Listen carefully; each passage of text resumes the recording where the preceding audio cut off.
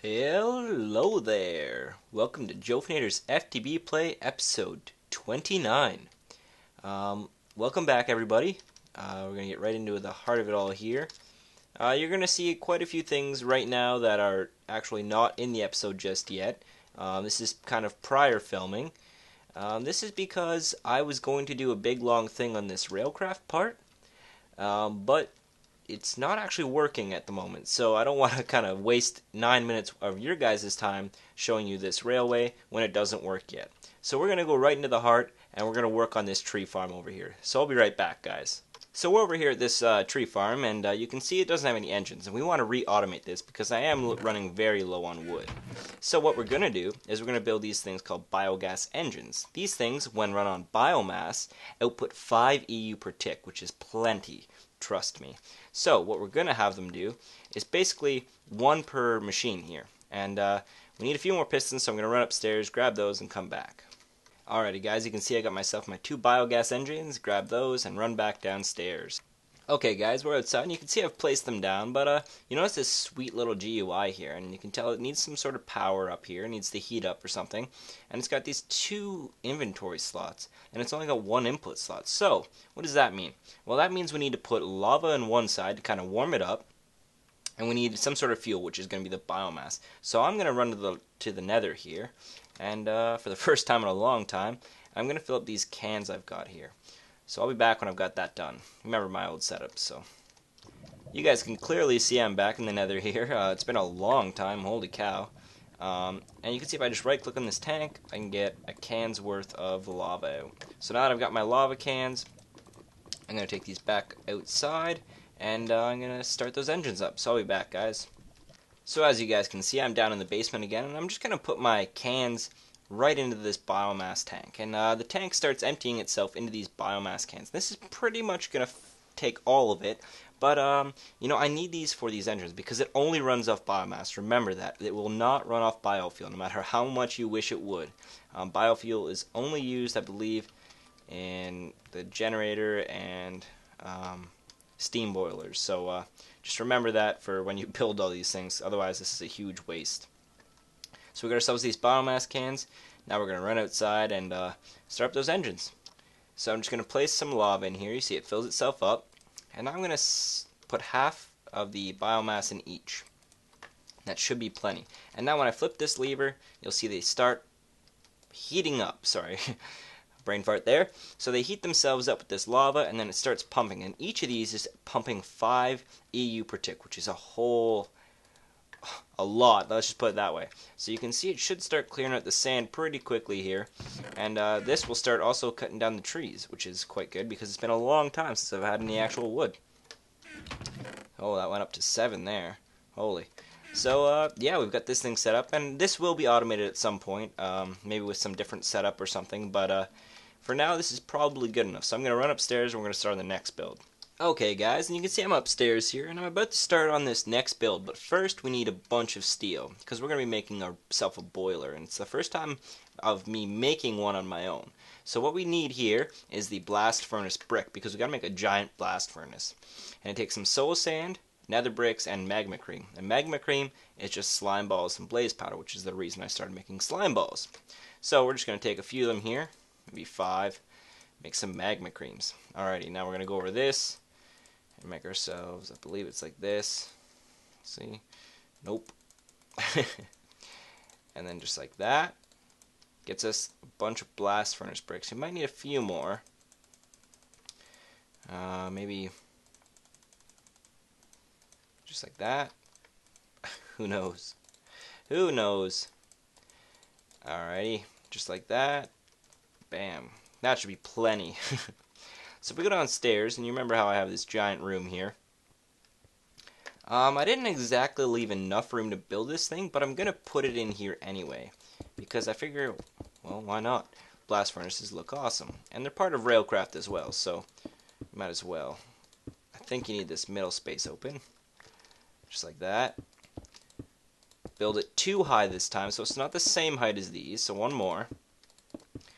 And then you cover it over the top. And it should turn itself into a blast furnace, just like it has. So blast furnace, when you put yourself some fuel in there, if you put iron in here, turn the iron into steel. So I'm going to grab myself a stack or so of iron, just like this. Where is it? There it is. Take our iron downstairs into the blast furnace and just turn it straight into it. So you can see it starts working. I think this is a pretty long process. So I will be back when I've got quite a bit of steel, guys. Alrighty, guys, you can see here I've been busy waiting for all that steel to cook up if we run downstairs. And yes, those are all diamond chests, and yes, they are all legitimately made. I've got myself quite a bit of steel here. Took me almost all night to get the amount of steel I need. You can see I've got quite a bit in this canvas bag here. Steel, steel, steel, steel, iron. You know, I've done actually a lot more than this. So if we run downstairs real quick, you can see I've kind of organized this room pretty nicely, I think, anyway. Shrunk everything down, made it so it's a little bit more compact. I've added sub-rooms and stuff. But the reason for that is because we're putting a huge amount of mod items right in this area here. So at some point in this, or maybe next episode, we're going to put the boiler, a giant boiler, and a turbine here. So we're going to get into that. But first I wanted to show you guys this. Look how much biomass I've collected. We're going to use a lot of that in the upstairs room, but for now, it's pretty good. So let me go back upstairs, because you can see I've broken my minium stone, and I haven't been able to find shards since I've updated. So I'll go back upstairs and use that crafting table. So one more thing, just before I get into the whole making of the boilers and whatnot, I just wanted to show you guys this in the rare items chest. My quarry has finally hit the diamond level, so we're starting to get quite a few diamonds. We've got lots of these gems and stuff. And if you come over to this chest, you can see why this is the reason I actually started to upgrade, was this. Lots of ores, and I'm smelting them down as fast as they're coming in. So I mean, it's pretty much a frugal process. The ores chest is just about full, so it's kind of ridiculous. And the fuels, I don't even want to talk about the fuels chest. So anyway, let's get back to the build. So first off, to make the liquid fueled fireboxes, which is what we're going to need. Liquid fueled firebox. We need some steel plates, iron bars, fire chargers, furnaces. We also need a bucket. I've got most of those items, but I don't have any fire chargers, so we're going to quickly make a few of those here. Just a few of them anyway. 36 should be plenty. I probably don't need that many. Yeah, we're going to run downstairs and start up the railcraft thingy bobbery jigger or whatever. Be right back. Alrighty guys, I'm back, and I'm downstairs, and I've got the rolling machine started. But first we need a whole ton of these steel plates. I'm going to make about as many as I can, probably. But for now, that'll probably do. So I'm going to smelt a bunch of these down, make some steel plates, and I'll come back to you guys. Alrighty guys, I'm back downstairs here, and just open this right up, and you can see I've got my steel plates here. So we're going to lay those down real quick with our iron bars. A fire charge, furnace, and a bucket. Now you're going to see I've got my first liquid fueled firebox. And I would do this all down here, except for this is just a regular crafting table. So I'm going to quickly run upstairs and start working on the actual project table. Alrighty guys, I'm not sure if this is going to be enough, but hoping so anyway. So that gives us 9, which is the perfect amount. So we got ourselves 9 liquid fueled fireboxes. And now, to accompany this, we also need, I believe they're called boiler tanks. Maybe they're called tanks, I'm not sure. Steam. Who knows? Hang on. Come on. There it is. High pressure boilers. So we need to get some steel plates and put them one on top of the other. So just like this. Gets us 3, 4. We're gonna need a little bit more steel plating, so I'm gonna run back downstairs and make a little bit of that. I'll be right back. Alrighty guys, I'm back, and I've just finished making the high pressure boilers. Pretty expensive, and I'm about to make a giant, and I mean giant railcraft boiler. So 3 by 3 of these liquid fueled fireboxes with 3 by 3 by 3 of these boiler things on top. It's pretty expensive, but totally worth it, because apparently each one of these outputs 20 EU per tick in Steam or whatever it's called. Maybe 20 total fuel, I don't know. But you can see this mammoth of a machine, absolutely huge. Takes up a lot of room, but about as much room as this entire building here. But you can see when I open it up, it's a pretty sweet thing here. So by the looks of it, this is for the liquid fuel, this is the steam it outputs, and this is for the water. Now, the problem I'm going to have is I quite clearly don't have enough biofuel just yet. So we're going to have to build up a little bit of a stock of that first. So I think I'm going to wait until next episode to get into that. So what I'm going to do right now is I'm going to go check the time of this episode. And after that I will come back, and if we have enough time, I'll start on the turbine. So I'll be right back, guys. Alrighty guys, I am back, and we have quite a bit of time left on the clock here. So before we go any further, I'm going to quickly make a few more items. Now, I've been having a bunch of my wooden doors ripped off by zombies, and I'm quite sick of that. So as you can see here, I'm just going to make myself an iron door, and one of these things called obsidian pressure plates. Now, the obsidian pressure plate, if I were to place it down in the world, can only be activated by me, the player. So if you're in a PvP, or an SMP, or an SSP, only you, or say one of your friends, can activate this pressure plate. Creepers can't, cows can't, no mob other than you can.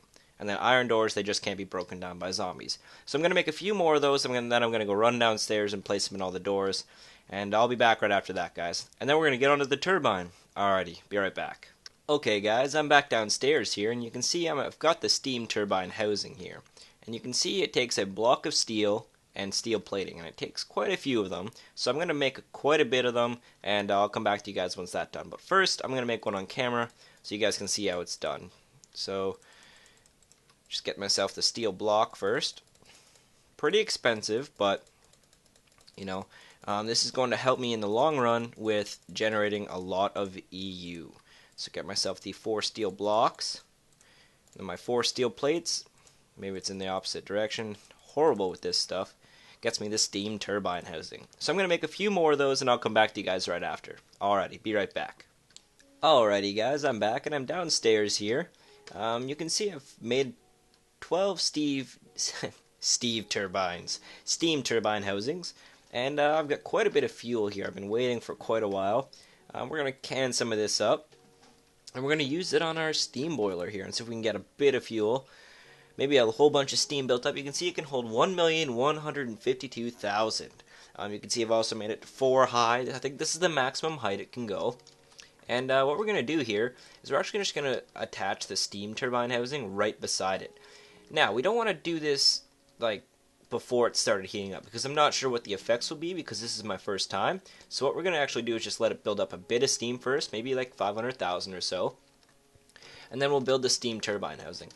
So let's go check on the cans real quick, and then we'll get this on the way, I guess. So toss that in there, and it should start heating itself up. Now, this thing, because it's high pressure and liquid fueled, it burns about 8 times more fuel at the very starting process. You can see how long it takes to warm itself up. And it's only gone 1 degree, and that was about a can's worth of fuel.